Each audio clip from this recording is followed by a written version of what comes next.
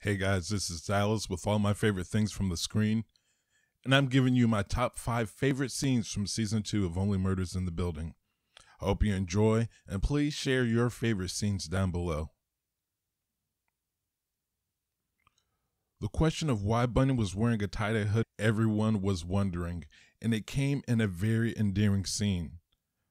For a character who, up until the point, wasn't very likable, we got to see a different side of Bunny that endeared her to us, only to have the trio shut her out from celebrating with them after solving Tim Kono's murder.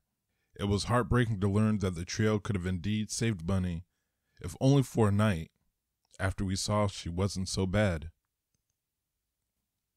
Having one of my favorite characters get a love interest, even if I'm unsure about him, was one of the sweetest moments of the season. Hello, darkness, my old friend. I've come to talk with you again.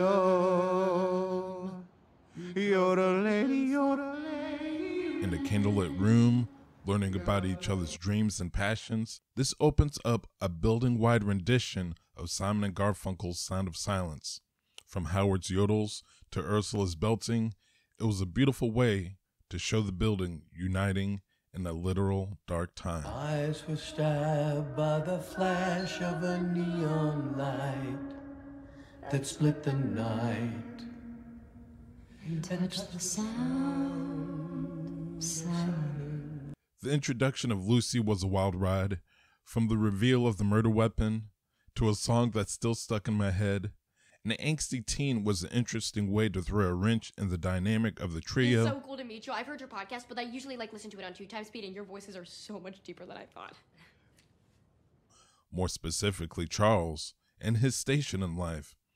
But the moment the two were alone and she talked about how she deeply missed him for 8 years and that no matter who her mother brings into her life, they could never replace Charles, the person she saw as the best father figure.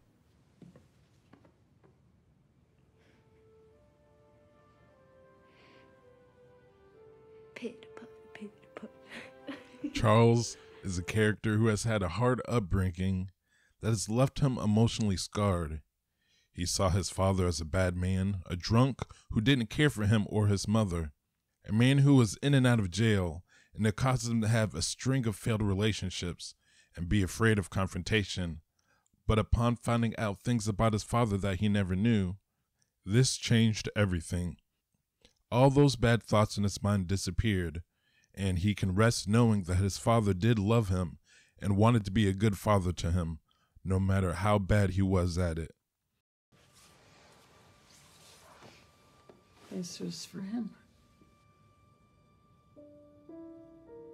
The man he most wanted to be, a father to his boy. I think this gives Charles a new lease on life, with more ambition, not to be so timid, and fight for the things he loves. And I can't wait to see how his story arc changes in season 3. Before I reveal my favorite moment of season 2, here are a few honorable mentions.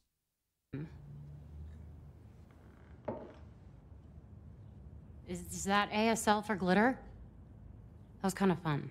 And tank tops and loving a man like me. She's a angel in flip-flops. Pitter patter. Stopping my teardrops.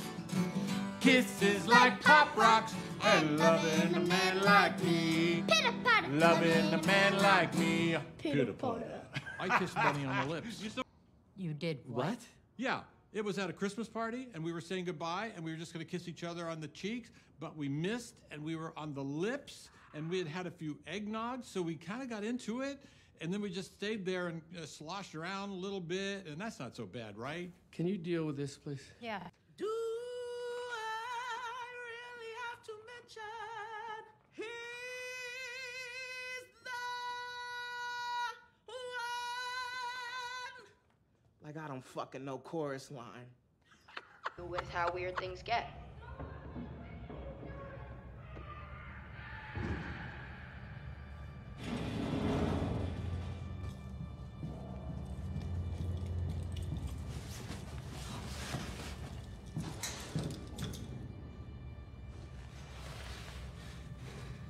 And for my favorite scene of season 2, the introduction of Glitter Guy.